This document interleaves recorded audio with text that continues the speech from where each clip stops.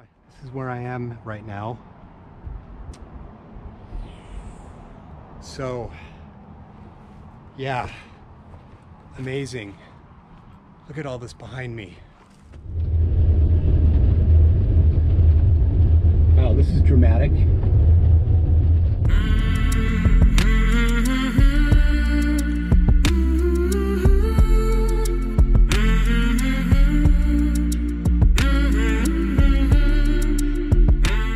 While driving from Las Vegas, Nevada to St. George, Utah, I decided to stop off at Valley of Fire State Park to camp and do some exploration. In particular, I wanted to see the many petroglyphs that were known to be in the area.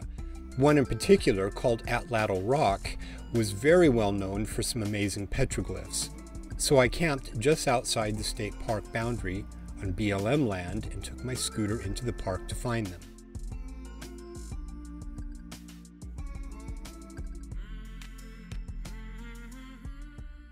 My awesome little scooter, it kind of fits into the Valley of Fire.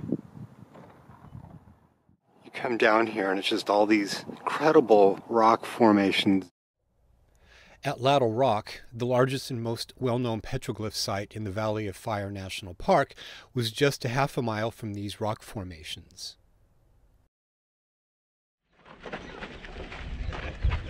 So I am in Valley of Fire State Park in Nevada. And behind me is a set of rock formations where there are a bunch of petroglyphs. And we're going to go over there and explore them. This whole area is just amazing. And it is really bright. It's kind of hot today, so I have my crazy shades on and this towel to try and protect my back. But yeah, so we're going to go back here and we're going to take a look at this. So right around over here, you can obviously see the steps that go up to some petroglyphs, but apparently all along the base there are some. So we're going to backtrack to the steps and we're going to come back to those. I want to come down to the rock face here. Okay, so there's supposed to be, oh yeah, I see some already. Right along here, look at that. Wow. Petroglyph forms were all over, in many cases quite obvious ones, and in others more subtle. It was clear that along the length of this rock face that weather over long periods of time had removed many of the original forms.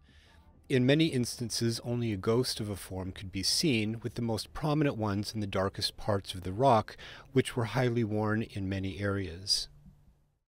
Okay, I can kind of see some more up at the top there. And it kind of looks to me like just over the course of time, some of this is weathered away. And so there may have been more here. Yeah, because it's in the rock, the black part of the rock that you can clearly see it. Look at that up there. Some of that has probably just weathered away over time.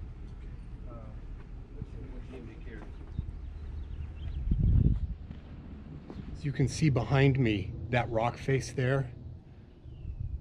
Look at that. Whole bunch behind me there. Okay, look at these up top here.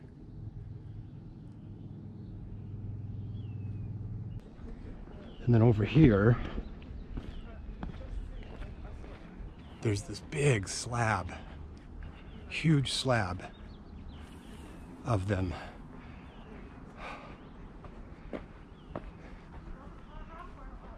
I would love to have seen these for the first time. Like, look at that thing. That's crazy. Wow. This entire rock face. I had to climb up a bit to get to these. Just amazing.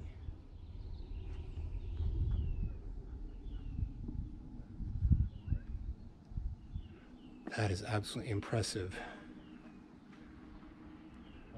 So I've managed to come into the shade where it's not quite as bright, but this is incredibly impressive. So we're going to come over and we're going to continue. So look at all of this. That's amazing. So we're going to continue to kind of go explore all of it. Look at this rock formation. There's an arch over here too.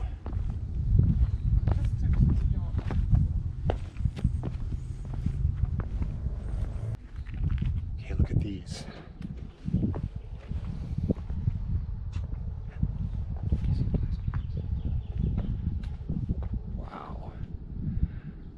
can see these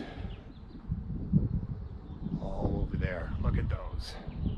Amazing. Okay, so there are some others that I'm seeing that I'm approaching up here. We're gonna come and take a look at these. Wow, there's a whole nother set up here. Wow. Oh wow, these are awesome.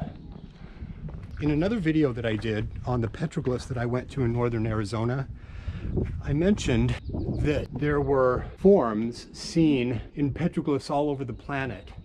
And some of these forms are sitting right here in front of you that a plasma physicist named Anthony Peratt recognized, and he's written a series of papers documenting that these are actual plasma forms that were manifested in the sky many thousands of years ago because of maybe like a massive solar outburst or something.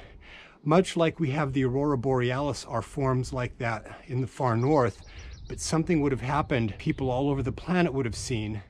So now we're going to come over and we're going to explore that ladder that takes us up to a bunch of more petroglyphs up on the high rock art, or on the high face of the rock.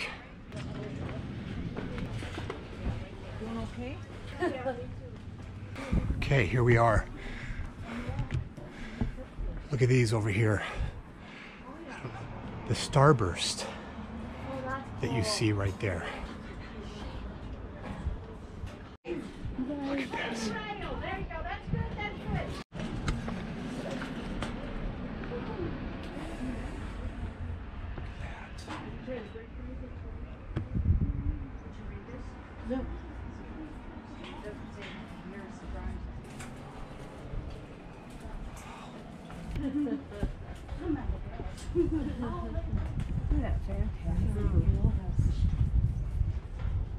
So I'm just kind of looking around, and I suddenly look up on the rock face over there. Just a whole slew more of them. I'm sure a lot have weathered away. People climbed up there. That is crazy. Amazing. So I have come under this pavilion here in the Atlatl rock area, and it's quite a bit cooler in the shade, I gotta tell you, but these petroglyphs are just all over the place. They're just all over the place. You just walk and you look over and there is a whole slab of petroglyphs. So I'm at the visitor center for the Valley of Fire. Amazing, look at this. A short distance from the visitor center and a dramatic drive up into a small canyon was another smaller petroglyph site, and so me and my intrepid scooter went up to find them. So I am in the Valley of Fire still, and I am on one of these sort of incredible roadways that just goes through the area. It's amazing. I'm in kind of this valley that the road goes through, and it's spectacular. Craziest thing ever. They built a road through here, and I've managed to stop while there's a little bit of a break in the traffic and come out here and look at it. Just amazing. I initially couldn't find this other petroglyph site, so I just enjoyed the scenery as I searched around for a while. But it turns out petroglyphs are found throughout the park. Upon walking up to some nearby rock walls, suddenly they appeared. So if I come up about right here, there are more petroglyphs on the rock face up there. Look at this, just more petroglyphs, in addition to graffiti from dumb humans in the present.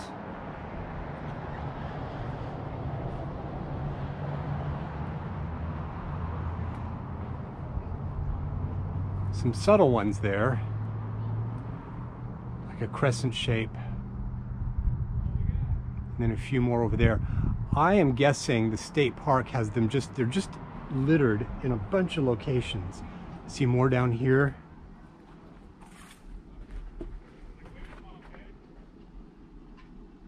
Look at that. Okay, so let me just show you the part of the park that I'm in right now. Just look at that. So, yeah, amazing. Look at all this behind me. Crazy. Amazing.